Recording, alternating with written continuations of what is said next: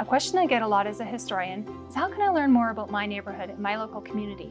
Maybe I'd even like to guide a walking tour of my own. Well, stick around, because we're going to show you 4 fun, free, accessible ways to get started with your own research.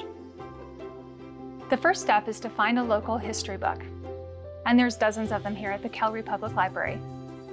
If you're not a famous historian like me or very divinely intuitive, you may be wondering which one is the one for your local community.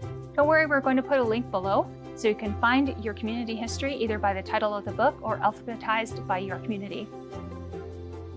This one, Saddles, Sleighs, and Slotirons, is mine. It's the history of Chestermere. Second, look for maps and photographs that can round out your research.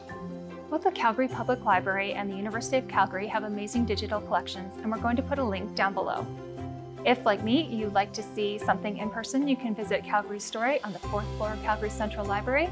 I've pulled out a favorite map just here. It's Calgary in 1905. And although things look a little different today, I can see some familiar looking bridges, and even the spot where Calgary Central Library is just today. Another idea is to visit a local museum. I visited and loved Nose Creek Valley Museum in Airdrie and Blackfoot Crossing this summer. Or you can visit me at Pioneer Acres in Arikana, Alberta. We have one of the largest collections of industrial and agricultural equipment in the province, and we'd love to show you around.